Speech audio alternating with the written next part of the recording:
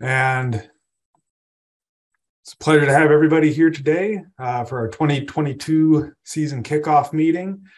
Today, we're really going to focus on the results from the past season. We've got a lot of great data this year. Kind of excited to roll it out for the first time today. And as a reminder, we wouldn't even have this program if it wasn't for the U.S. Fish and Wildlife Service's Great Lakes Mass Marking Program. They've been stocking steelhead in Lake Michigan and other Great Lakes waters of the U.S. since 2018 with an adipose fin clip and a coated wire tag. So that's been done by the U.S. Fish and Wildlife Service in conjunction with states around the basin. We are missing a stock 2021 year class in Michigan waters due to the missing year class from COVID in 2020. And that means this season, this upcoming season, starting with the fish that are entering the rivers now, we will be missing the Lake Age 2 stocked fish.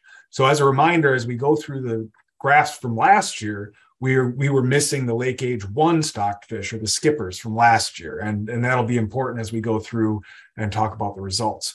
And another reminder, around 90% of the steelhead that we have in the creel tend to be Lake Age 2 or 3, with a very few reaching age 5 or 6. So this upcoming year, we're looking closer and closer to kind of a true percent stocked when we talk about percent clipped, but I'm still going to say percent clipped because we still have a few of those older fish in the system that may have been stocked before mass marking. Again, a quick reminder on the program itself. You can register online. Everyone here is already registered, and the idea is to record every river fishing trip that targets steelhead, including skunk trips. That's something that this year people did pretty well on, but I was really a stickler. So if I thought someone had not recorded skunk trips, they didn't get included in the calculations of catch rate. So if you didn't include skunk trips, your fish were still counted as part of the catch. So when we see the length graphs and percent wild, all that data got in there as long as you had complete data on fish. But we were real careful not to use data that didn't include skunk trips in those calculations of catch per unit effort, because obviously if you're not recording skunk trips, then you're going to inflate that value. It's important to measure every steelhead caught and check for fin clips. And we did phase in this estimated size range reporting over the last year, and it worked pretty well. We had a few hundred fish that came in that were estimated, and you'll see that we can't use those fish obviously for things like calculations of average length, but we have some nice inclusion of that as well. Things new this year, we do have new updates available for the apps. The iOS one is up and running for Apple. Android might take a day or two. It's already been uploaded, but it takes them a little while to review it. We should have a fix for the Android dashboard screen where you could calculate your own trips taken, fish caught, etc. It just wasn't displaying well. It still worked before, but we should have an update that makes it display better, as well as a few new locations that we saw in data coming in from last year. The one that's a little tricky is the White River, the south branch of the White River. Most people actually just refer to as the White River, flowing from Hesperia to where the north branch comes in. So that is how it'll appear now. If you fish the White River, it'll say White River, Hesperia to North Branch. That'll be the upper river. And White River from the North Branch to the mouth is the lower river, whereas the North Branch is a standalone system. So we'll get into the results now, and we'll try to chug through these. Again, I do kind of apologize because it's heavy on graphs, but I think it's kind of necessary now because everyone is really going to want to see a lot of the fine detail for their own systems, I think. First, we'll go through an overview by Great Lake Basin, and then we'll go into overviews by watershed and take a high-level look at percent clipped across one river system to the next. But again, if you have questions on any specifics, put it in that Q&A box. We're going to take the chat off for now, because as I go through all the graphs over the next half hour or 45 minutes or so, we will be circling back at the end when we go team by team and take really detailed looks at tributaries within each river system and different segments of the river. So you won't see that at first on the graphs. You won't see like upper Manistee versus middle versus lower, but we'll see that again at the end, and we'll turn the chat on again at the end so we can have a lot of crosstalk and discussion. But I do want to get through all the details first, because I know I'll head off some of those questions. We'll also talk about factors influencing selective harvest, because we got some good information on that yet this year, both from the survey and the results that came in. And again, wrap up with team reports. So first, good news on participation this year. We had a big uptick. Overall, we had a lot of new people sign up for the program. Our registrant numbers jumped from just under 200 to almost 500 over the past season. Our survey returns came up a little bit, and along with our complete data sets on Steelhead, the total number of Steelhead really went up to almost 3,000 fish. And in fact, if you look at the total that came in, we were at 3,542 fish or Steelhead reported over the past season, but not all of those were from complete data sets. So there were 600 fish from people who either didn't return the survey or didn't consent on the survey to share their information. And then there were others that they did take the survey and they said, I actually didn't wind up recording all my fish, and it was kind of haphazard for some reason or another. But I did a lot of follow-up by email this year, so you might have gotten some really specific questions from me, because there were some instances where we could still use partial data sets. For example, if you recorded all of your data while you were fishing on the Muskegon River, but you didn't record a few trips when you went to some other tributaries up north, that's actually okay, because we know your data were complete for that Muskegon River system. So I think that's something I'll do next year again, because we bumped up the total that we called complete data sets, thanks to a lot of follow-up with people this year. So if we look back to our first season, this would be the 2020-2021 season. We looked at angler satisfaction with a variety of questions on the survey. And I have these color coded. So in the 2 to 3 range, you have orange, and the 3 to 4 range, you have yellow. If you look, these are all questions that got at this idea of angler satisfaction. How good was the steelhead fishing overall? And how good was it October to December? How good was it versus last year versus the last 5 years? So you see there's a lot of orange here. And I kind of do this to get this high level idea of how people were satisfied over the course of the whole year. And if you look at our past years, so 2021, 2022, you see that a lot of this bumped up over 3. So not a huge bump up, but in general, it looks like people were a little more satisfied with steelhead fishing over the past season than they were the season before that. So that's good to see. We did ask a question about fishing pressure, because we've had a lot of comments, a lot of people concerned just that the pressure on the river has really grown over the last few years, especially since people are getting outside more since COVID.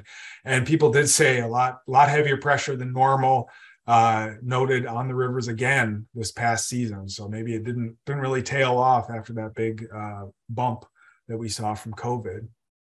So the next series of graphs are a little different. These are funnel plots, and you may not have seen these before, but it's a good way to kind of look at 2 different factors and how they're related. So here, this is survey results, and we categorize people. We asked on the survey, do you release all your steelhead? Do you release most of them? Do you keep most of them? Or do you keep all legal steelhead? And we also asked about people's self-reported level of expertise fishing. So we had those range from intermediate to advanced to professional folks who are guides or charter captains. We only had one beginner answer the entire survey, actually, so I didn't show that on this particular chart. So what does this mean here? So we see the funnels that kind of relate the two, and what we see is intermediate to advanced anglers are less likely to be releasing all the steelhead versus the professional anglers. And intermediate and advanced anglers were also a bit more likely, although still not terribly likely, to be in this keep most or all category. So this just gives you a good reminder, like when we're interpreting the results, remember who we're surveying. A lot of the anglers who followed through and did the data collection and did complete our end of the year survey tended to be the advanced and professional anglers, with a few intermediate anglers as well. And again, those advanced and professional folks are really, by and large, releasing most or all their steelhead. I did combine these 2 groups at the bottom, keep most and keep all steelhead, since we only had one respondent who said they kept all legal steelhead they could. So for the next series of graphs, I'm going to show some other things that are related to this tendency to keep or catch and release fish. So I'll just remind you that I'm collapsing those two categories into one. So here up on the top, we have that release all category, the release most, and then the keep most or all category. And we asked specifically about the one fish limit that was approved last year by the NRC and replied to certain waters from March 15th to May 15th with a one fish limit. So we asked, basically, we had a series of statements. So we said the one fish limit should apply to all waters, should apply to more waters, should apply to fewer waters, should apply to no waters, or about right. So what this funnel plot does is relates those categories to a person's tendency to release fish. So folks who are catch and release only were very much in favor of applying that one fish limit to all waters. And it's interesting, as you go to the right here, you see that people who keep most or all fish were not for applying this limit to all waters. But it's also interesting that a lot of them said it was about right, or it should apply maybe to more waters, but not all. So again, sample sizes is low here for folks who kept most or all. And I want to keep that in mind, because for this whole series of graphs here and the discussion, we got to remember that we're mostly dealing with really experienced anglers, professional and advanced anglers who tend to catch and release. So the next question was the one fish limit should apply year-round, to a longer time frame, shorter time frame, no time frame, or just about right. And you see the same trend, right? The people who tend to catch and release fish were very much in favor of year-round, whereas those who keep most of all, none of them fell into that year-round category. But again, they were still generally supportive of the regulation as it is, or even maybe even a little stricter as far as pertaining to a longer time period, but just not the entire year. So we had another question. A harvest limit reduction would help to ensure the long-term viability of steelhead populations in Michigan. And this is something we discussed a lot last year.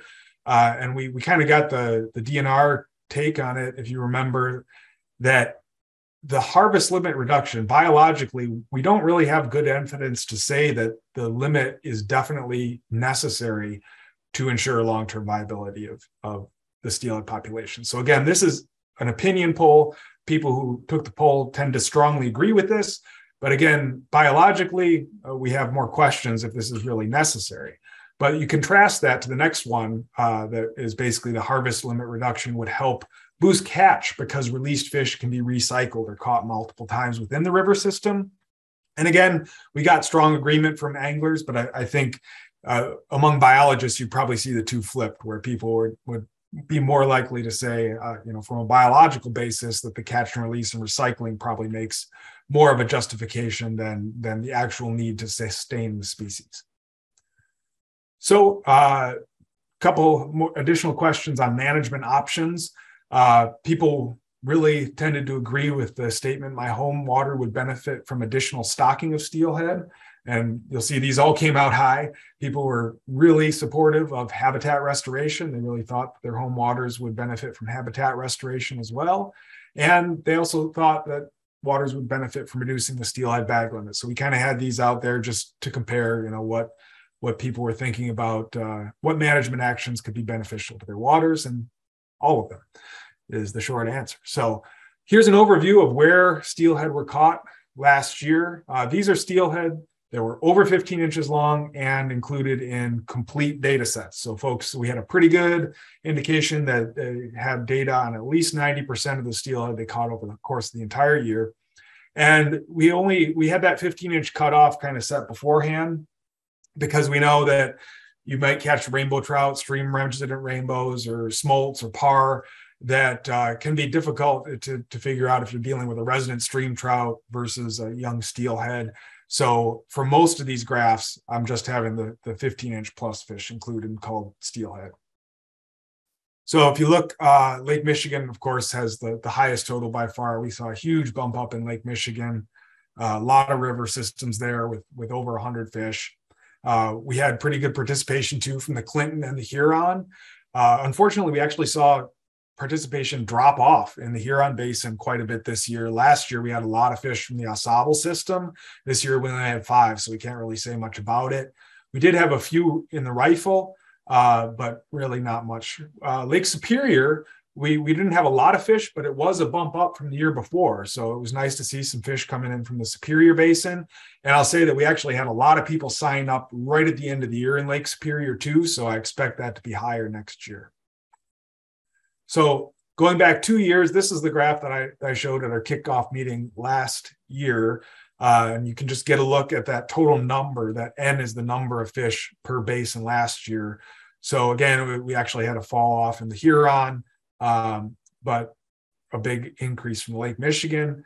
One thing you'll notice is there was this big pulse of fish between 15 and 20 inches in Lake Michigan that you didn't see as much in the Huron and Erie Basin. And that would be, your skippers, your fish that have only been out 1 year. So, we don't have the ability to age our fish, and we're not doing real estimates of growth either. But it could be that the fish that are growing a little faster in Lake Michigan may have more of a tendency to run a little early as age 1 fish. Not entirely sure on that, but it kind of makes sense, and you see it in the graphs here.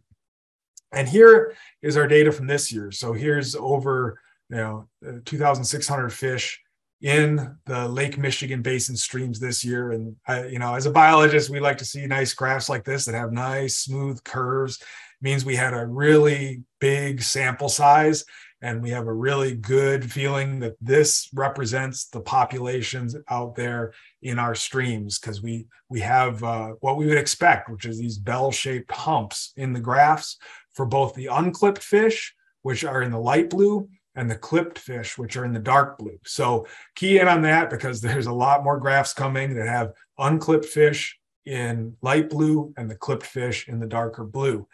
Now, what you might notice right away is interesting in that 15 to 19 inch range, or maybe 14 to 21 inch range there, we have a big pulse of unclipped fish with no clipped fish in that range.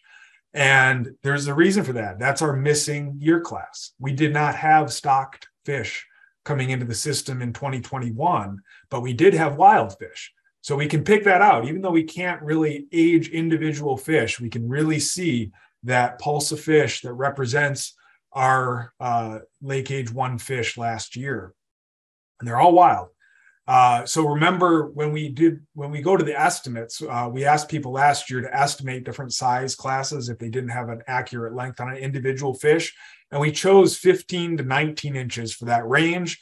We were thinking that would correspond pretty closely to the age 1 fish. And it is close, but it isn't perfect. Looking at this, you could probably include 14 to 21 inches, frankly, but that was the way it was set beforehand. So you'll see that later. Moving on, this is where things don't look as good, right? Lake Huron, you have very spotty data. It's hard to make a lot of sense when you have only a few fish in each bar and the bars are spread out. Something interesting here, though, I did include the smaller fish for Huron.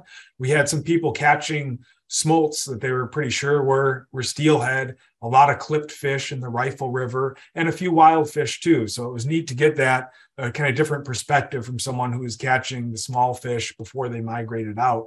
But again, the data here look very different than what we have from Lake Michigan, so it's kind of hard to make big comparisons. Lake Superior, again, looks very different. Not surprising. We have all wild fish here, all unclipped fish in Lake Superior. And we don't see many bigger fish, nothing over 27 inches. We also don't see a lot of the smaller fish, probably, again, because they're not as likely to run as skippers, I would guess. But it's a neat contrast to see here between the Superior and the Michigan fish. And hopefully we'll have even more next year specific to individual rivers.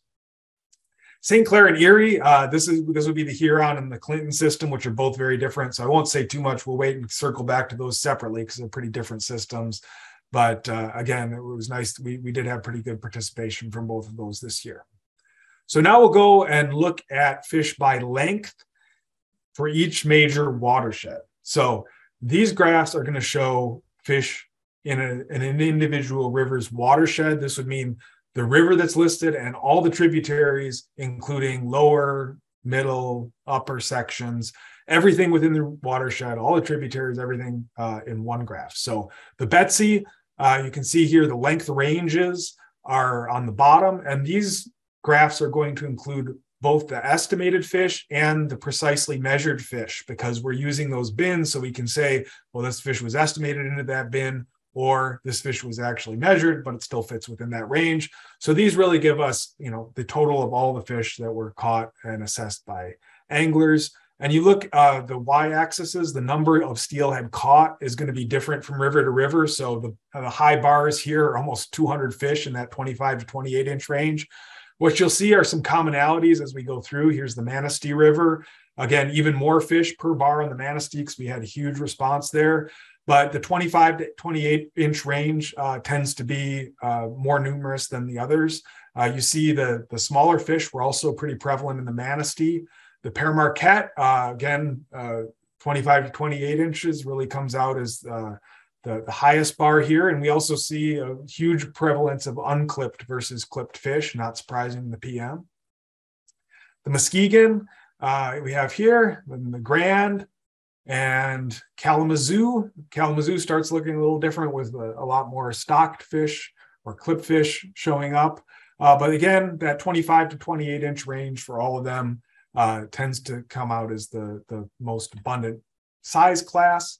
And when you look at the St. Joe, things start to look a little different. We had a lot of large fish come in on the St. Joe River, and the 29 inch plus size class is actually the most abundant. So something, now that we have all this up on the screen, something that kind of jumped out to me is the 15 to 19 inch range fish. So remember, 15 to 19 inch, that's our mostly lake age 1 fish. And we know that none of those bars should have much of any clipped fish in there, and they don't. But when you look from one river to the next, some rivers really didn't have much at all. The St. Joe, the Muskegon, the Kalamazoo really didn't have any skippers to speak of. That means, no wild fish coming up in those younger year classes, maybe they just didn't run as skippers. We can't say for sure, but it's something to keep an eye on for next year, because you would expect that a river like the Manistee, we had this huge pulse like that's a lot of small 15 to 19 inch wild fish coming into the Manistee, which probably bodes well for the next year or two. And then we had several rivers that were kind of intermediate, including the Grand, which might be a surprise to some. The Grand has a pretty good looking, year class of those wild skippers coming in last year, and the Betsy as well. So I'll say a quick word about some other marks that showed up. By and large, we're talking all about just adipose fin clips, but there are some fish stocked with combination clips, particularly in Wisconsin. It was interesting, the only fish with like a Wisconsin specific combination, the adipose and left maxilla, was caught in the Huron River Lower Peninsula. So not entirely sure that was a Wisconsin fish. A maxilla mark, that's the upper jawbone. So it's conceivable that a fish could get a hook wound or something, and it could look very much like a maxilla clip. But again, 1 out of like 3,000 fish, it's not many. Interesting that we didn't get more Skamania reported. I mean, there are Skamania stocked in Indiana that just have the adipose fin clip, but in the Manistee, they've been stocked with the adipose and right ventral clip. So we did have one fish caught in the upper Manistee that did have the combination of adipose and right ventral, but you might have expected more. We didn't have a lot of fish caught during the summer months, really only a handful, less than 10. But it's interesting that we didn't see that combination of adipose and right ventral a little more. One thing I want to note is that several people, we had 6 fish reported with a pectoral fin clip, but they have not been used in recent years on steelhead. They have on some lake trout in years past that may still be around, but they shouldn't be showing up in steelhead. So I got a chance to visit the Little Manistee River weir when they were taking steelhead this year, and got this photo of a fish that looks like it probably had a fin clip, but it didn't. We know this was not a clip fish. This was just a damaged fin early in life that regrew oddly. So this can happen. And sometimes, I think people are picking up damaged fins and occasionally recording them as clips when they're not. But again, 6 out of like 3,000 fish is not bad. Another thing I wanted to point out, and maybe we can chime in later if we have more discussion about the Manistee specifically, but it did look like fish were planted without an adipose fin clip And this is specifically the Skamania planted at Tippy Dam in 2021. So my guess is these fish were not marked by the autofish trailers with the adipose fin clip, but they still received a right ventral fin clip. So something to be out on the lookout for in the manistee is Skamanias that may not have an adipose fin clip. So make sure you check that ventral fin as well. So again, from here out, when we say fin clip, we're really talking about adipose fin clip steelhead from last year. And if you look across all the major river systems, we kind of have a few different patterns that jump out. We have a lot of river systems, the Betsy, the Grand, the Manistee, the Muskegon, the White. They're kind of in that 25 to 40% clipped range. And then we have the Pere Marquette, which really is a standout in terms of the low prevalence of clipped fish. And we have a few systems, the Kalamazoo, the St. Joe, the Clinton, that have, in that 50 to 80% range. And the Huron is, the most dominated by clipped fish at over 90%. And I'll say too that, remember, this percent clipped isn't quite the same as percent stocked yet, because we did have a handful of older stocked fish. So Huron, some of those few fish that were not clipped may have in fact been stocked before clipping. We don't have a way to age fish individually, but remember that as we go forward, it's not quite the same thing. Next year, it pretty much will be. So if you look at last year's results, percent clip by watershed, on the top here, you have 2 years back. It was our first season of data collection. And on the bottom, you have this past 2021 to 2022 season. Things tend to look pretty similar for most river systems. One thing that did kind of jump out at me is that the prevalence of stocked fish dropped a bit in the Manistee and the Muskegon. So we're seeing kind of less of a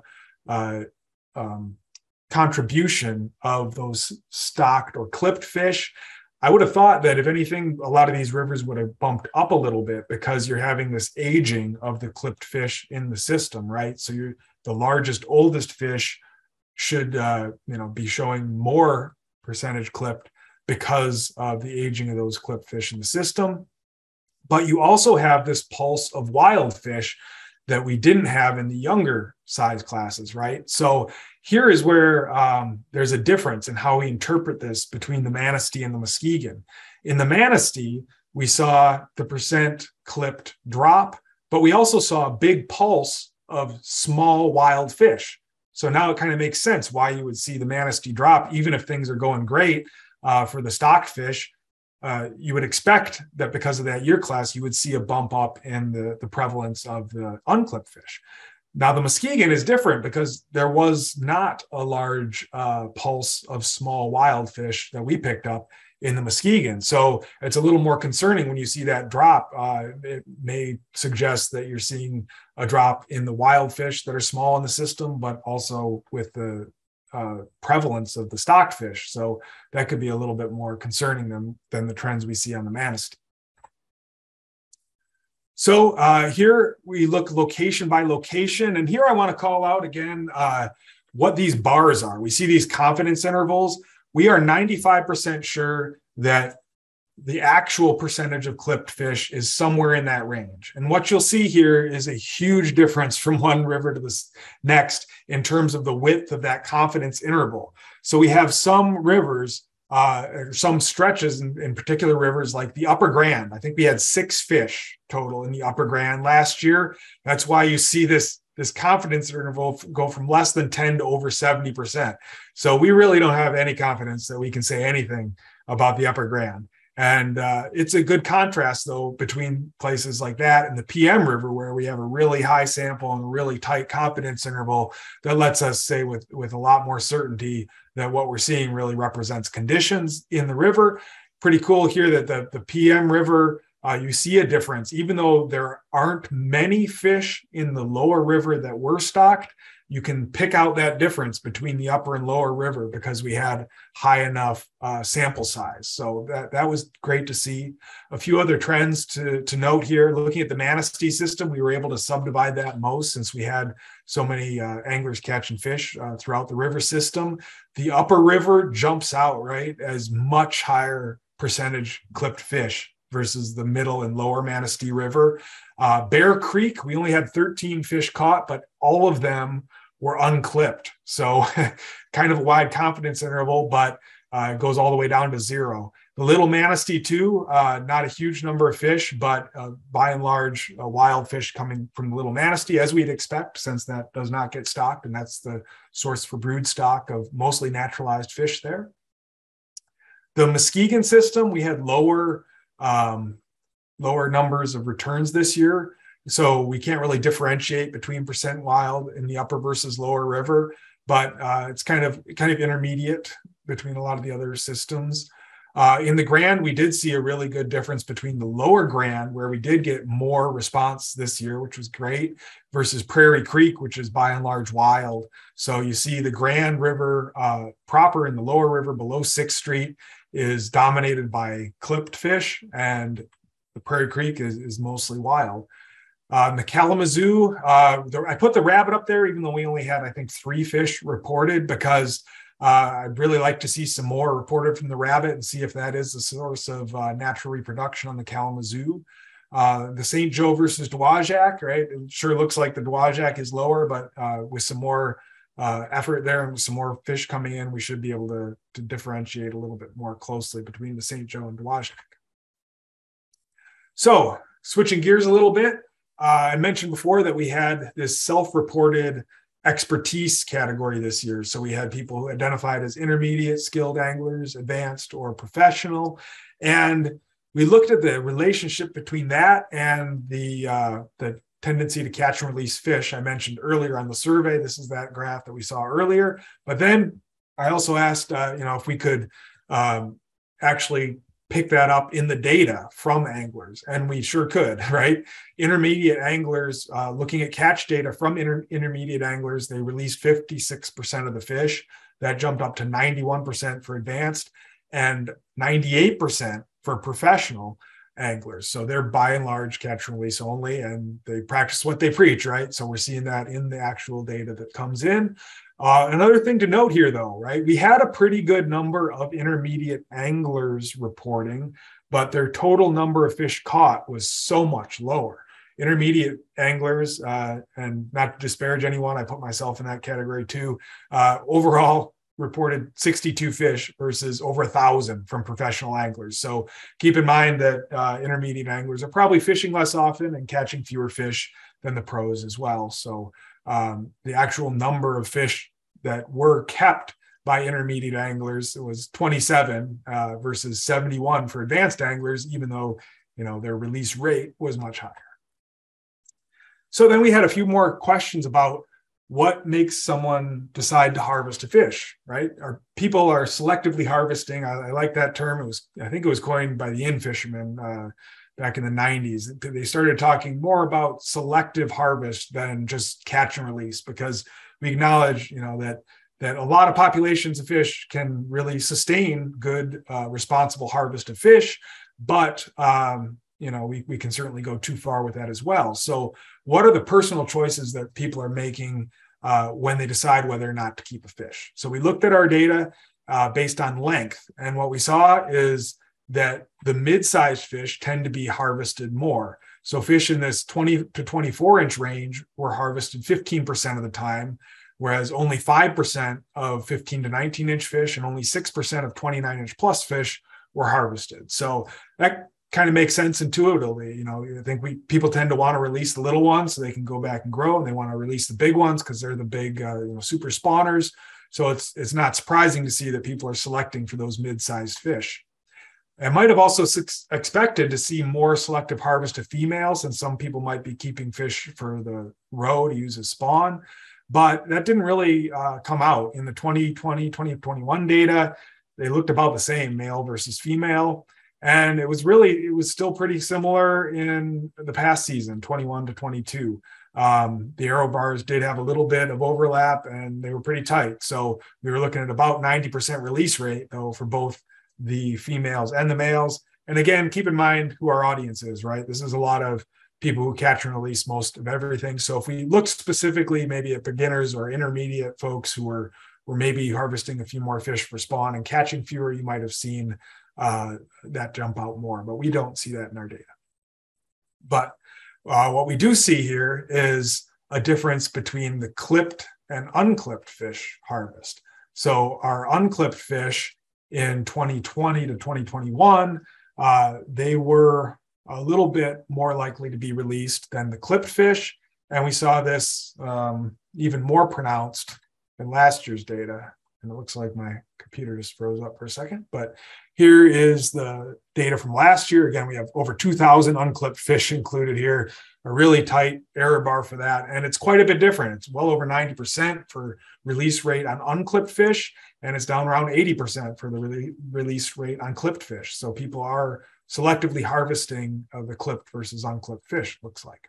And this goes along with one of our survey questions about this feeling that releasing the wild fish may relate to increased fitness down the road, since those fish have already proven their ability, their lineage has been naturally reproducing in Michigan waters in the very streams they're running in. So it does make some intuitive sense. So kind of wrapping up the slide portion where it's just me talking, and we'll get to the team reports in a minute, but I wanted to make a few conclusions based on this. Relative to the one fish limit, most of our participants in this program were in favor of the one fish limit, but I do want to make the caveat that we were really dealing with a lot of really advanced and pro anglers who tend to practice catch and release and support even more restrictive limits. Our program doesn't really represent the beginning anglers at all, and we have some intermediate anglers in the program, but it's probably not really representative of how many beginning and intermediate anglers are really out there in the population of Michigan anglers at large enjoying the fishery. So we don't want to minimize anything with them. What we really would like is more beginning and intermediate anglers to be giving us data and filling out the survey and participating in this. So hopefully you can help spread the word and get folks who maybe only fish a few times a year in as well. So although some anglers did perceive benefit, we didn't really see harvest drop March 15th to May 15th. And I didn't have the slides in there for that, but I did look at harvest rates during that time period. And we actually saw, some higher harvest rates within that time period versus before earlier in the year. So it remains to be seen. We'll certainly do more looking at that, but we didn't see a lot of evidence that harvest rate did drop, again, among our anglers who were mostly catch and release focused anyway. So that's a big caveat. Some other conclusions. This is a big one. Selective harvest of mid-sized and clipped fish could really influence data that are coming in from other programs in the future, from Creel Census and U.S. Fish and Wildlife biotechs, that can only sample fish that have been harvested, right? So we know that people are selectively harvesting those mid-sized fish, and also they tend to keep the clipped fish. So we may see some bias in other data related to that. Also, we have the 15 to 19 inch skippers were nearly all wild this year due to the lack of stocking in 2021. And some rivers, the St. Joe, Kalamazoo, and Muskegon in particular, didn't really show a lot of those 15 to 19 inch wild fish, which again, may be a little concerning for the future, or there may be other factors at play where those fish just don't run as skippers as much in those systems. It's hard to say. But we'll keep an eye on it. It's definitely something to be concerned of for next year. We did see a higher prevalence of stocked fish in spring versus the fall season. And I'm going to go into more detail with this when we get to the river teams, because it was different from one river to the next. But overall, you'll see the trend where a lot of rivers had higher prevalence of stocked fish in the spring. And when you look across all Lake Michigan tributaries, 33% of fish in spring season were clipped and only 17% in fall. So I want to remind people, and I think this is already up in the chat box from earlier, that we have this great resource page where we have a lot of what has come out of this project, recordings from past presentations. This one will be up there hopefully by the next week. We also already have the slides themselves. If you want to go back and take a look at some of the slides that I just shared, they're already up online and they're on this resource page. If you scroll down and look at the bottom left column. So now we can move to questions, and it looks like we have one in the Q&A from Adam. Lake Michigan basin return. Could that bump of skippers be related to COVID year natural reproduction? And yeah, that's exactly what I think it is. It's that pulse of fish that would have been coming into the system in 2021. So it's a little confusing when you think about steelhead, though, because the fish that migrated out in 2021 as smolts, if they're wild fish, they might have been 1 year old, but they might have been 2 years old as well. They may have spent 2 years in the river system, possibly even 3. So it's not quite the same as saying the 2021 year class, but they're the smolts that came into the lake in 2021. That is what that pulse of wild fish is. I guess a related note might be, why was that so high, or was it so high? We don't really know. We don't have a whole lot of historical data where we can say that this was an unusually good or bad year class. All we know is that we see that it was there last year. So now we have a couple things in the chat, and Caitlin, if you can open up the chat box now, we're going to get to the team reports and go around the state here. And we're going to open up the chat so that if you have a comment or question from here on out, it'll be kind of a conversational session, and hopefully we can get to some of the questions that come up in the chat on the fly, and we may have other people type answers. If you have questions from someone on a specific river system, it can all be here in the chat from here out. We'll see how this works, and we'll get to the river teams, and most of you have probably been on these before. So again, we have an agency partner from each. Not everyone can make it to every one of our meetings, but we'll go around and we'll see who's here to report. And just have the screen freeze up again. Here's the list of all of our river teams around the state and our partners. We start off on the Betsy and work our way south along Lake Michigan before switching to the other basins. So we'll kick it off with the Betsy River, and I'm going to have to see if I can see who all is on the call too while I'm doing this. But again, there's going to be a lot of numbers on the screen. I figured we'll just take the reports while I leave the stats up for the Betsy River. We had good participation, over 300 fish there, around 30% clipped. It did jump up in the spring like many of the rivers did. Average length of 26 inches. We had 10 people reporting. And I will say, as we go through these, that I wouldn't put a lot of faith right now in what the catch rates mean. We may touch on that a little bit more on the next call in December. But, obviously we have a lot of people who fish different ways, and they're all lumped together for this. So we had a catch rate of 0.33 fish per hour. That's steelhead per hour, steelhead over 15 inches. And that works out to about 3 hours expected of fishing to catch a steelhead. And again, that's overall just everything lumped together. So we can do more analysis to see more what that means and how it compares with other systems. But I just wanted to put it up there for general interest now. And I also, these are done by week. So if you see the clipped and unclipped catch by week, this goes from week 1, which would be the first week of January, through the spring season, all the way to the end of May. And I have the green in here to show that March 15th to May 15th timeframe that does correlate to the one fish limit on some of the rivers. But it also gives you a nice way to compare as we go through them and say, where is the peak that we're seeing? And in the Betsy River, we saw that the peak of that wild fish run actually came in a little earlier than that March 15 timeframe, whereas the peak of the stockfish, it was kind of drawn out, but that was a bit later in the year than the peak of the wild fish here. So if we have, I don't think Heather was able to make the call today. So we don't have Heather from DNR, and I don't think Fritz is on the call either. Fritz Heller, are you here? I don't think so. So I see one number that doesn't have a name next to it, but I don't think that's Fritz. So we'll go on unless anyone has questions or comments specific to the Betsy. I'm not sure if Mark Tonello is here. I hope he is, but I would love to hear his view on pine natural reproduction now that the big manistee is broke into 3 segments. This is Pine Creek, had up to 50% clip, much lower downstream from Pine and even lower down from Bear. Yep, that definitely matches what we saw. But I don't think Mark was able to make it today, unfortunately. So we don't have his take on that today. And manistee, here's the results right here for the manistee.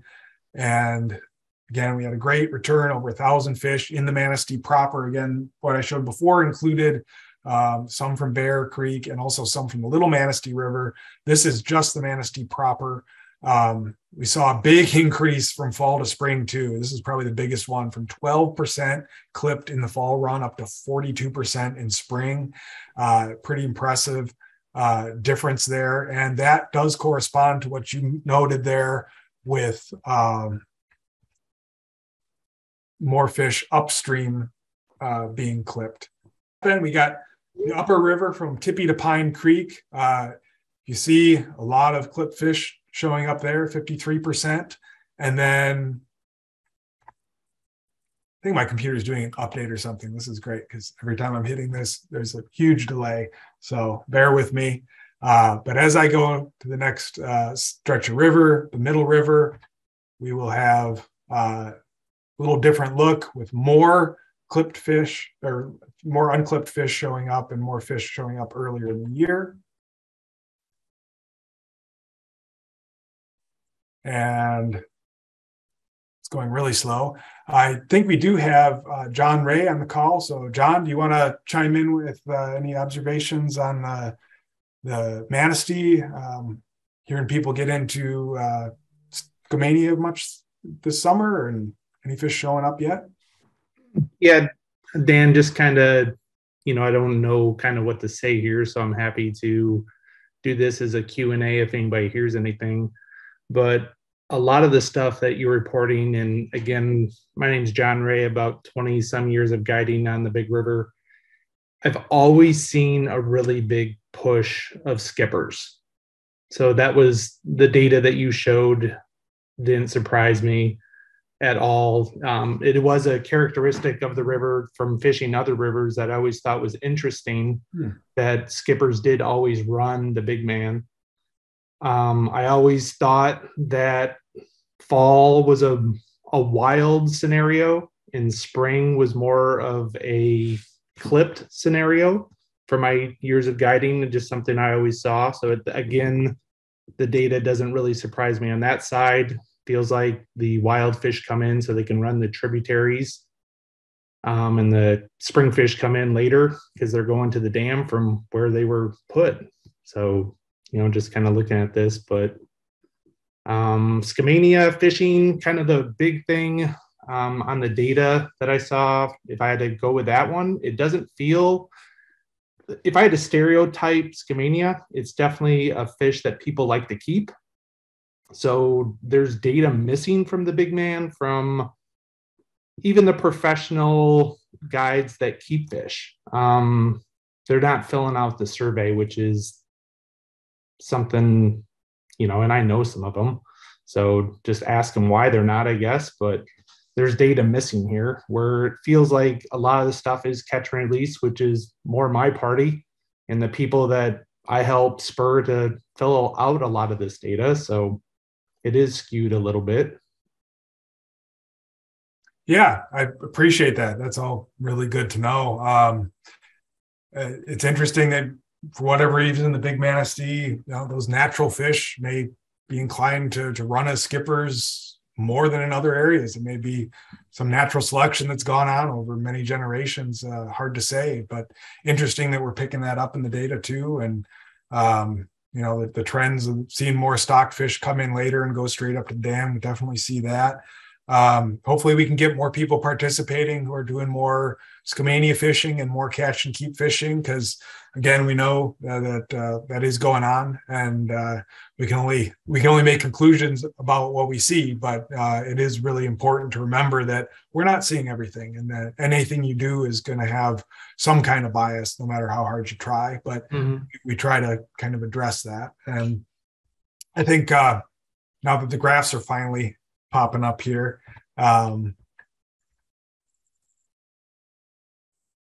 we can superimpose this time frame of March 15th to May 15th.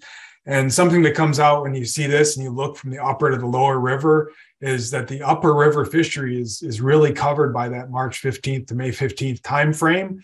And when you get to the middle Manistee, it's right on the early cusp. But then the peak in the lower river was much earlier in the year, right? It's kind of late February, early March, and it really tapers off by March 15th in the lower river. So I thought that was kind of interesting to see how that jumped out too. Yeah, I mean, again, understanding how the river fishes, it doesn't surprise me that a lot of the data, the first run, like that first top up by Tippy, the salmon really spawn and fish really do charge. So that's why that blurb is there. The middle part is the hardest section to fish early. And then again, the lower section, because the fish are coming in, and, if we had to talk about steelhead and the behavior and how aggressive they are easier to catch as soon as they come in. So people definitely tend to fish in that lower end early in the year, just like they would, in the top part right behind the salmon. Yeah, sure. And I think as we interpret these two, people are also going to go wherever the fishing's best or easiest. So although you see a tail off in the lower river, that doesn't mean there's no fish there. It may also mean that people have switched from fishing the lower to upper river just because it's better. So and as we interpret it, that's just part of the interpretation. And incidentally, if we combined all reaches of the Manistee, you see here how nice it was to separate that out to upper, middle, and lower, because when you look at the whole river, it really looks like kind of a mess, because you have all these different curves superimposed. So it was great that we had the great response we did on the Manistee, and we could really get to that fine-grained analysis by reach. So we'll switch over to the Pere Marquette River, where again we had really good response, over 570 steelhead caught, with much less prevalence of clipfish. Not surprising, it's such a great large undammed river system with a lot of natural reproduction. We did see no real difference. I mean, 8% in fall versus 7% in spring. It's pretty low in both. Saw a fair number of large fish, 29 inches and above. We had 17 people reporting complete data. And we did pick out this difference between the lower and upper river in terms of percent clipped, jumped from 5% in the upper river to 9% below, which makes a lot of sense, because sure, you're always going to get some strays, even in areas that aren't stocked at all, but the big south branch of the PM is stocked. So fish entering the lower river may be stocked fish that are really headed to the big south. So it's surprising. It's not surprising, and it's good to see that jumped out in the data. And again, if you look at the different timing of the runs, really interesting to see that lower river peaked before the March 15th cutoff, and then really transitioned to more fishing in the upper river. And also kind of interesting to see on the PM in the upper river in particular that there's fish kind of throughout the spring season showing up. So some of the curves that we see for other rivers, there are big spells where nothing's being caught.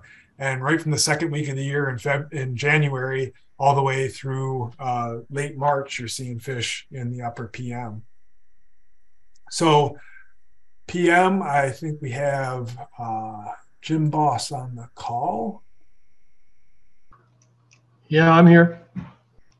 So any observations from early this season, or just reactions to? Nothing from this season yet. But the one thing I did notice even though the numbers of clipfish are very low, there did seem to be an increase in the ones I saw late in the season, mid to late April. It seemed to be more clipped fish late, and the wild fish must were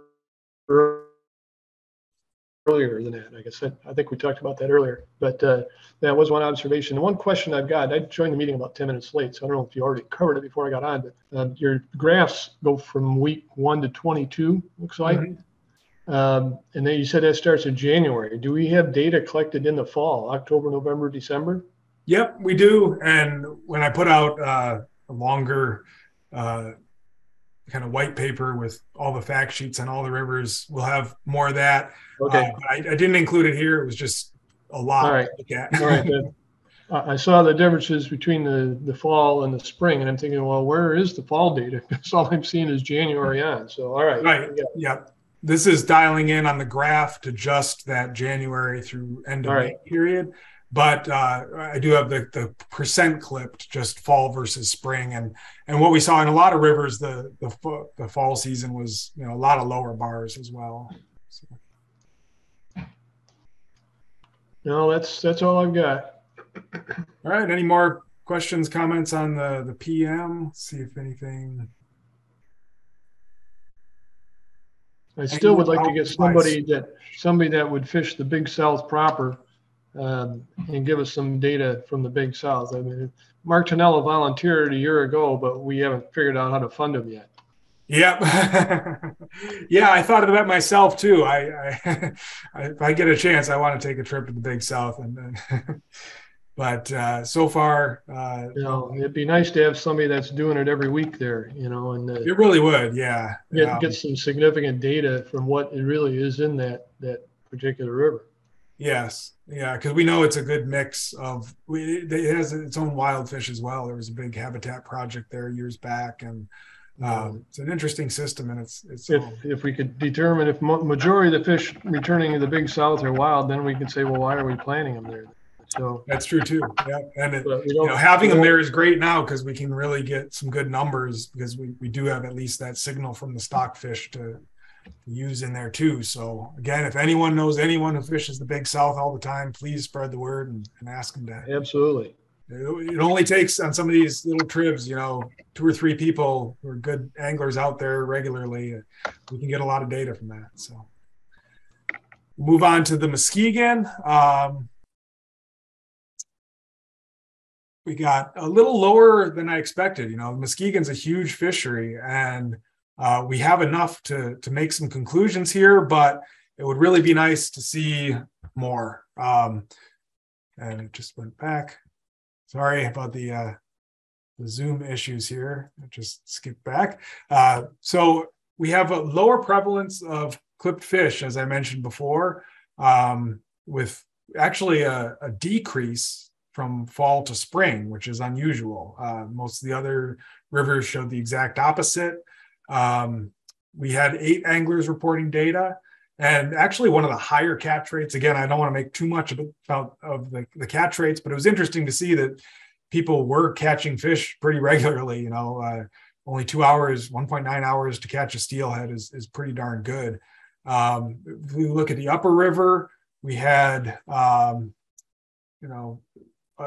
jump up from fall to spring in the upper river in terms of the prevalence of clipped fish. So maybe that's not so surprising. Here we have the fish running up to the Croton Dam area, and maybe like the Tippy Dam scenario, you have more of those stockers showing up in the spring, whereas the lower river, you had more clipped fish in the fall, which is a little counterintuitive. But again, not huge numbers of fish here, but pretty good. 85 fish coming from the lower river and 38 from the upper.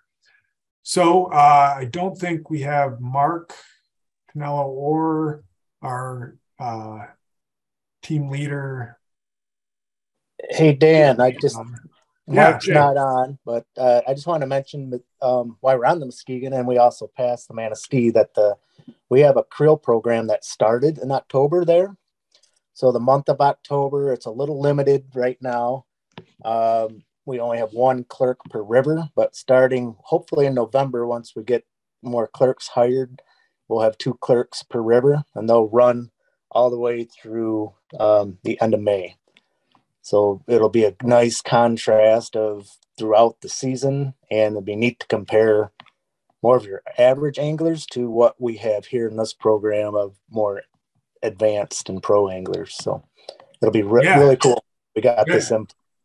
Fantastic. Really glad to hear that. And it will be a great compliment to all that we know about Steelhead. Another thing I'll always reiterate when we talk about the difference between what we do here and the Creel program, not only will we get more from beginning and intermediate anglers that fill out more of the angling public, but you really need the Creel program to get at overall catch and overall effort. So that's why, as I was going through already, I'm saying don't put too much faith in our effort and catch rate figures. I did put them up here, but what we get from the Creel census program is going to be way better for those particular metrics. So keep that in mind. Yeah, these catch rates I'm seeing from these anglers that are participating in your program are phenomenal. They are. So again, they as an intermediate angler, I'm looking at them going, oh boy, takes me a lot longer to catch a steelhead. So on the Grand, we had a lot of different tributaries represented, but not a whole lot of fish from each of them. So we had a couple fish from the Rogue, a couple from Plaster Creek, a couple from Fish Creek, maybe 1 or 2 even from the Red Cedar, but we didn't have a whole lot from any areas except the Lower Grand and Prairie Creek. So we couldn't make big conclusions, but it was nice to see people fishing in a lot of these little tributaries. We had 179 fish overall. And again, the percent clipped, you really got to look at the difference here between Prairie Creek and the Lower Grand. Very low prevalence of clipped fish in Prairie Creek, which actually jumped a little bit in spring, but that's probably not significant. Whereas the Lower Grand really jumped from 55% clipped in fall to 87% in spring. Just a huge difference.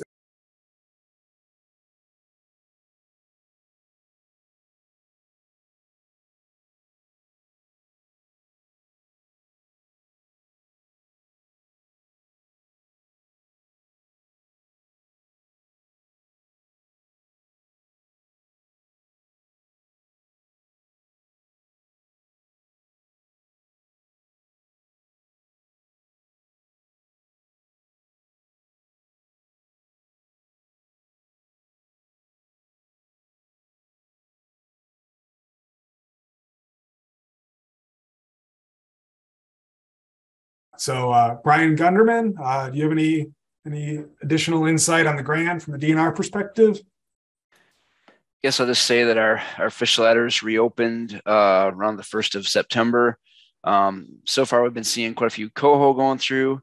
Not a ton of steelhead yet, but we expect that to pick up as temperatures cool off a little bit. A couple other updates for the Grand. The phase 1 of the Grand Rapids Whitewater project involving the removal of the 4 coffer dams just came out for public comment. There was a public hearing. I believe the public comment period ends October 10th. So that's a big development in the Lower Grand. On the Upper Grand, the city of Lansing we were just selected to get funding through the Corps of Engineers for a feasibility study for removal or modification of North Lansing Dam. So there's probably be a press release coming out about that soon. So what it means now is just there's going to be a study done. Doesn't mean the dam's going to be removed, but it means they're going to be looking at all their different options for that dam. And for those of you who don't know, that's our uppermost fish ladder. The city of Lansing maintains the Brinky fish ladder at that spot. So that's kind of the last place that steelhead can get through. And having that dam out would make it a little bit easier for them to get farther up into, say, the Red Cedar River and some of those tributaries. But that's about all I got for the Grand. Thanks.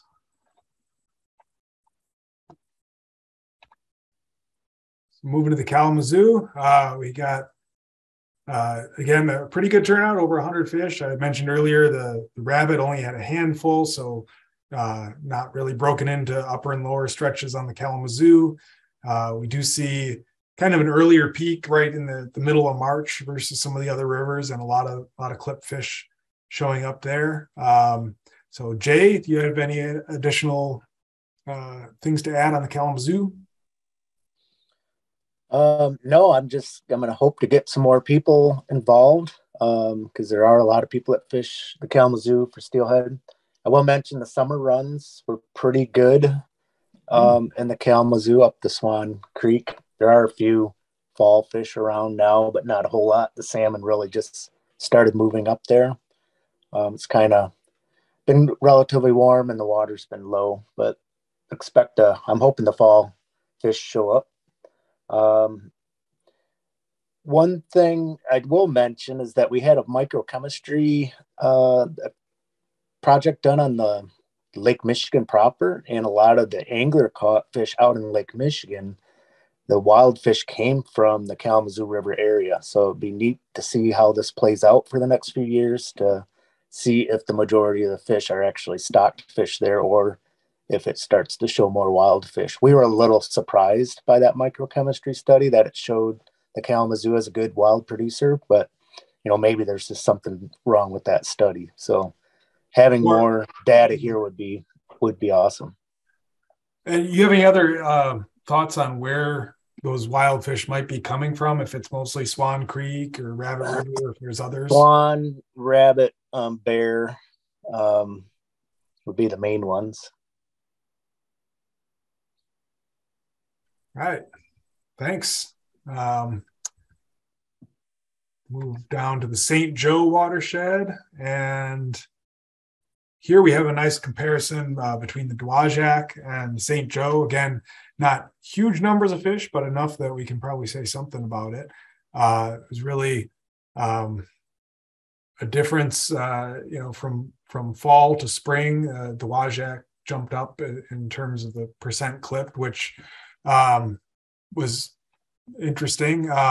Dowagiac does get planted. The St. Joe also gets heavily planted in Indiana waters upstream from where most of the fishing occurs in Michigan. And this was kind of an anomaly because we saw more clipped fish coming in fall versus spring for the St. Joe Michigan waters. My sense is that might be because you have so many fish that are headed upstream into Indiana, but not 100% sure, just speculation there.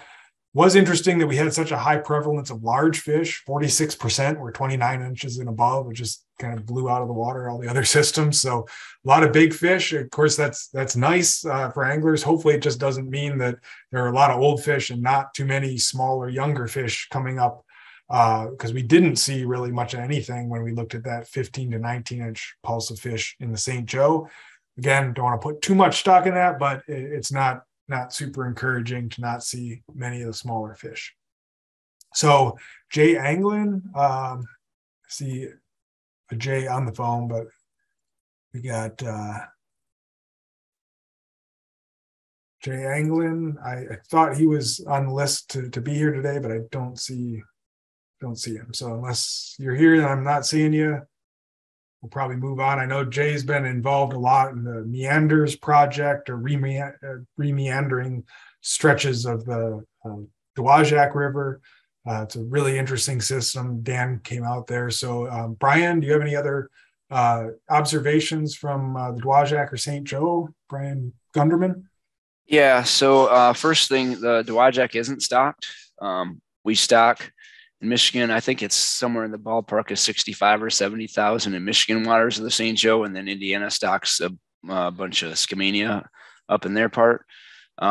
So the main river gets stocked pretty heavy, but the Dowagiac doesn't get stocked at all. So those clipped fish are straying from somewhere else.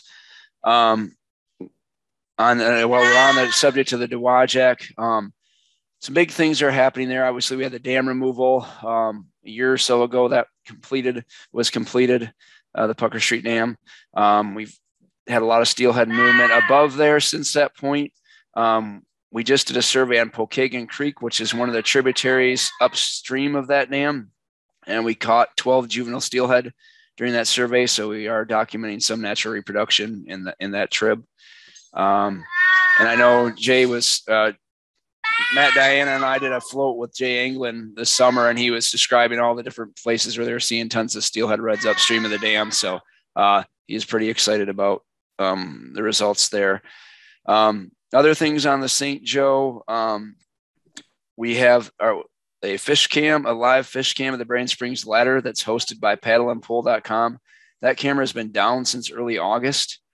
We think we need a new webcam in there, but the guy from Paddle and Pull we have not been able to make contact with. So I'm not sure what's going on there, but as soon as we can get him out there, we want to get that replaced because I know that's real popular with anglers. The only other thing I'd say is as far as this run is going, we're seeing some steelhead going through. I just checked Indiana's website. They're seeing them as far up as South Bend right now.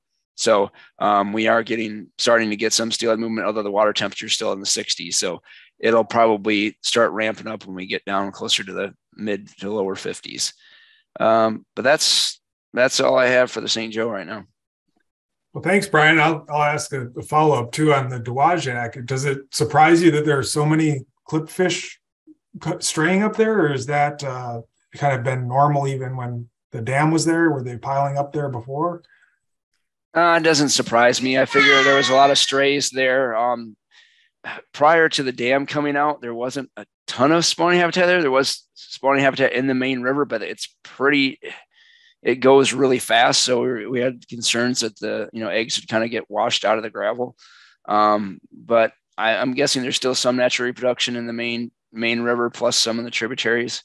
The other thing I forgot to point out for the Dowagiac is the Pokagon band of Potawatomi recently completed some meander restoration on their property. They reconnected 2 meanders in phase 1 of their project, and they are now positioned to start phase 2 and reconnect some more meanders. And those are, if you're familiar with the Dowagiac, that's between Dodd Park and Peavine Street. So, and the other thing I'll do is just a shout out to Jay Anglin and the other guides and avid anglers on the Dowagiac, because they've been doing a ton of work to keep the stretch between Dodd Park and Kinsey Road navigable. There's just log jams everywhere, and they've done a lot of work to selectively clear out just enough that you can get through there. It's still challenging. It's definitely challenging, but if you know what you're doing, you can get through there now. Great. Glad to hear it. That's it for the Lake Michigan Basin streams. So we'll circle around to Superior, Huron, and then our St. Clair Erie tributaries here. And these will be a little different, right? Because we had relatively few fish in each stream for the Superior Basin. So this is just grouped together, and you can see that it was really, a late April, early May fishery on Lake Superior. Not surprising, right? That far north. So you're warming up a bit later, and all wild fish. So Corey Kovacs, I know I saw it looked like he was having audio problems a second ago. Are you on now? Yes, sir. I switched over to my computer. I was on the road with my mobile phone. So great. Can you hear me okay? Yep. Yeah. No, it was, pretty refreshing to know that we had a few anglers actually participating this past year. So much appreciated from those anglers that gave it a try. I know that some of them had some challenges with the app and trying to get them completed and whatnot. So I appreciate your assistance on that, Dan, and trying to get these guys set up and running. But, we have 4 anglers reporting on this, it looks like. I know I had requested a couple of other anglers to start reporting as well. So hopefully for 2023, we can get them on for full time. And it sounded like you said there were a few more interested here at the 11th hour. So hopefully we can get some more participation. But in general, I guess I'm not surprised considering the streams that were reported from your earlier figures, the Sucker River, the Rock River, neither one is stocked. So I would anticipate unclipped fish being reported. And, we stock a variety of streams, but none of those look like they were reported within the data early on. So anyhow, we have a lot of naturally reproducing steelhead here in Lake Superior. Again, we just sprinkle a few steelhead here and there. But, our run this spring in general, I thought was fairly good, albeit a relatively short time frame, but it was very good for a little while there. And then it just kind of warmed up quickly and the fish moved off. But anyhow, this fall, salmon run with the water being so low and as warm as we were, as late as we were, now we're starting to likely overlap with some of the steelhead moving in early in the streams this fall. So those anglers still chasing cohos and pinks are probably going to start running into some steelhead here in the middle of October to the end of October. But I guess I'll be really interested to see what the data says for next year, especially since we are missing that 2021 cohort. I'll be really curious to see what the data looks like then. But yeah, this was really good, Dan. I appreciate it.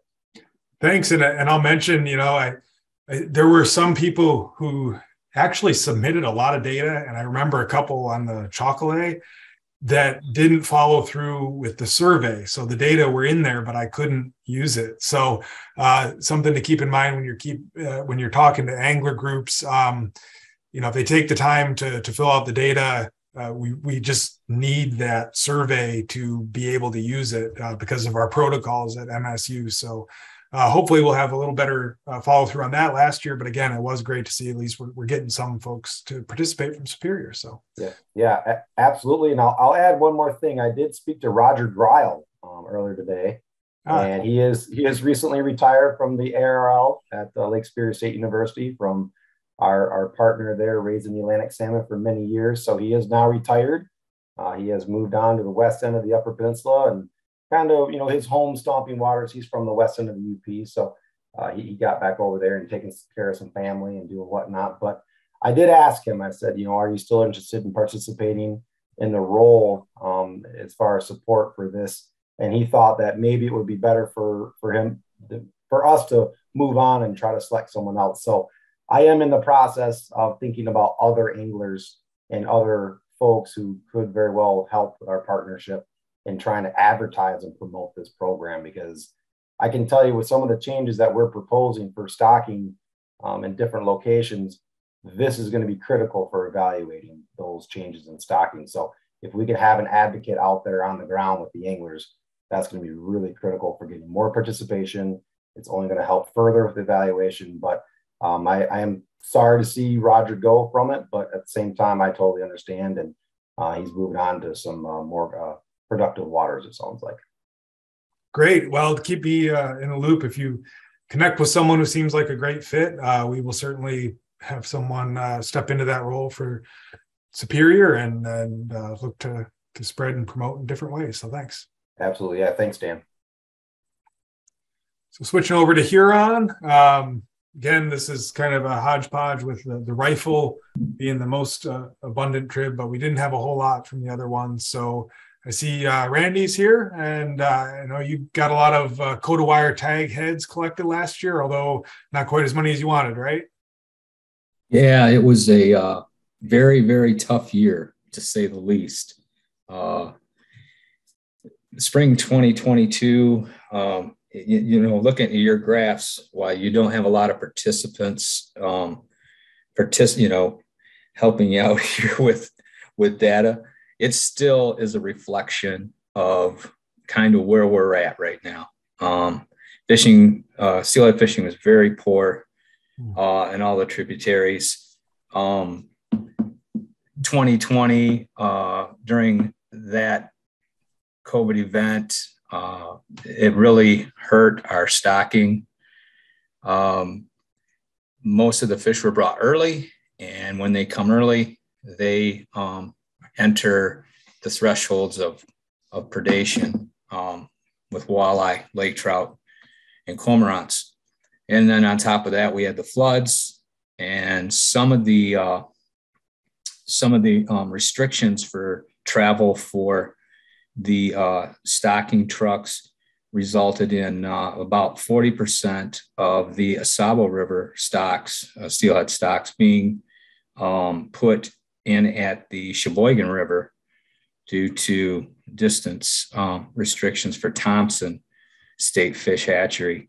We had hoped that that would kind of illustrate, show a better return there for Sheboygan, but that just didn't happen over this spring. They didn't really see an uptick in the catch rate due to that increase in stocking there. And of course, it impacted the Asabo as well. And then you go into 2021, where we don't stock at all, and you have 2 years of impairment. And the streams that really had the best fishing were the ones that had that natural recruitment component, like the Rifle, the East Branch, even Asabo had some from that Van Etten arm that dumps into the Asabo. The upper stretches of that Van Etten system can have some natural recruitment and contribute.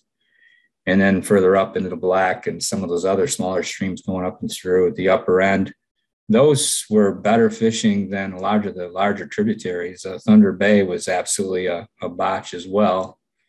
And you can kind of see how important that hatchery component is to the Lake Huron tributaries. As I look at your data, I see a very good complement for the Lake Michigan tributaries with natural recruitment.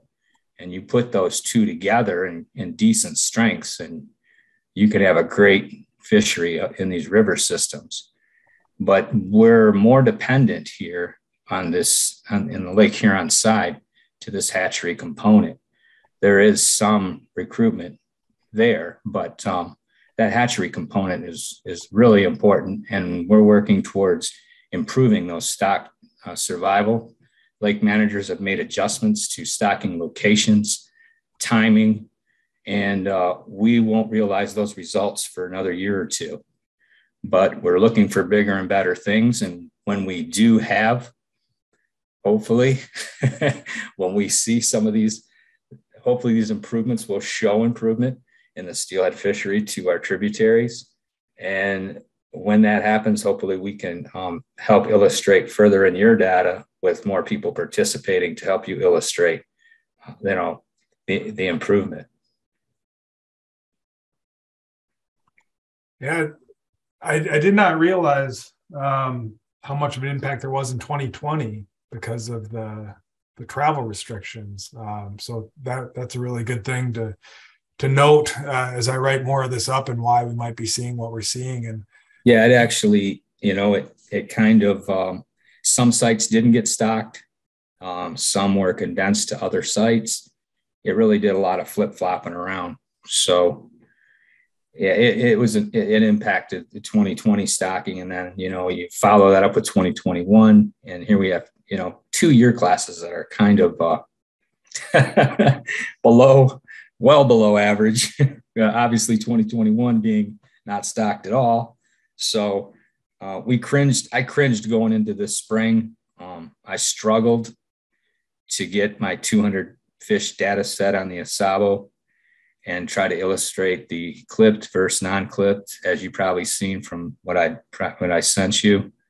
55% hatchery, 45% naturally recruited, even despite those low numbers. So that really gives you a feel for how important that hatchery component is to that river run fishery. It's very, very important to it. So, and this is a challenge, putting a silverfish fishery in the dimensions of a lake that's, got a great lake trout fishery, a great walleye fishery, and those are two of the top predators to stocks. And to throw in the cormorant issue alongside of that, and you have yourself a challenge to create a recreational silverfish fishery. But I think we're making progress, and everybody's working really hard on it. Lake managers are really focused, and I think some of the changes that we're implementing here as of this spring are going to show some benefit within the next 2 years. Yeah, hopefully so. So appreciate the report and keep up the great work getting the data up there on the Huron side. So, well, I think you did a great job with all your data there. And I really appreciate you taking the time to put that all together. That's impressive. Yeah, and likewise. So we'll move on to the last couple streams we have here, the Clinton and Huron and Southeast. And I think our partners from the Huron and Clinton don't seem to be on the call. I knew Eric wasn't going to be able to make it. Someone has a hand raised, Caitlin. Do you see who that is? It might be. They can talk now. Hey, Dan, it's Eric. Oh, great. So you did make it. I wasn't sure. So how did you fare in the Clinton? And then I guess I haven't talked just a lot of high water. It just gets so high and fast and dirty. It's hard to fish. So we had a late start, and it seemed like all the water from September and October really, I think, moved a lot of fish that we didn't even see, to be honest with you. It kind of stayed high until it got really cold and dropped out for a little bit before spring came in and gave us a bunch of high water again. So I feel like a lot of anglers really didn't represent, what the catch was the year prior, where we had some lower water and a lot of fish were caught. They didn't go upstream so fast. We've had the bypass reopen last year. So those fish were able to get above the dam. So depending on where you fished last year, it seemed like a lot of fall, the trend around the state was the fall fish were more natural reproduction. And I fished a lot upstream, and I think I was around 45% of the natural reproduction, and probably most of those came in fall time. So kind of struggled in springtime. It seemed like all that water pushed up a bunch of fish. And when it got really cold, no fish came in, but there was already a pile. And they spawned as soon as they could, and they were gone. And then it was a small window where there wasn't a lot of fish, and then spring fish moved in. It was mostly clip fish. So I don't know. I really feel that if we changed our stocking location would help some of these stock fish overall, just to increase our numbers if they were possibly to put them upstream, or it's a little bit more suited. But I don't know. That'd be more up to managers. Well, thanks. I don't know. I thought Cleo was going to be on as well. Maybe he is. I'll call out. Maybe he's got a hand raised somewhere I'm not seeing.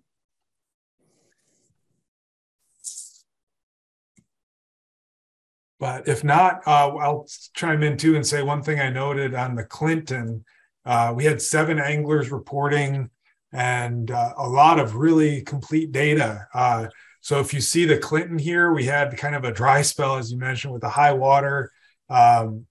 What was interesting to me is people who fished the Clinton were fishing out there, whether or not the fishing was good, it seemed. It seemed like folks were really dedicated and putting the time in right through the middle of the winter, in the middle of the high water, and people were still logging trips, even though, several trips in a row would be blank. So I feel really good about the way the graph looks on the Clinton, as far as the fact that people were fishing that whole time. And when you see fish, that's when the fish showed up. So that was cool to see.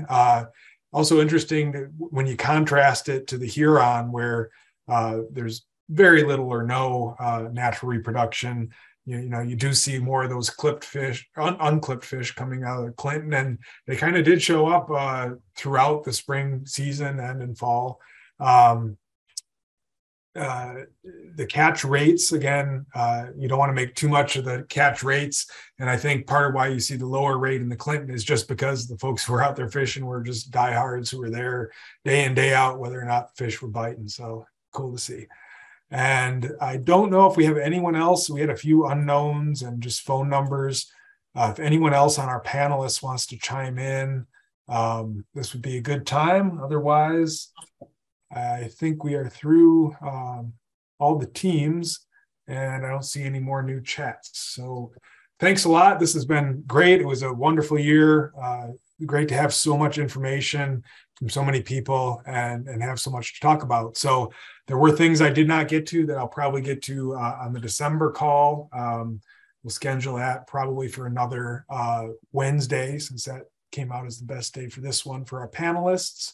And I see a couple of thank yous. Again, thank you to everyone. It wouldn't work without all of you. So with that, we'll adjourn on time for once. We didn't run over. So take care and good fishing this season. Bye.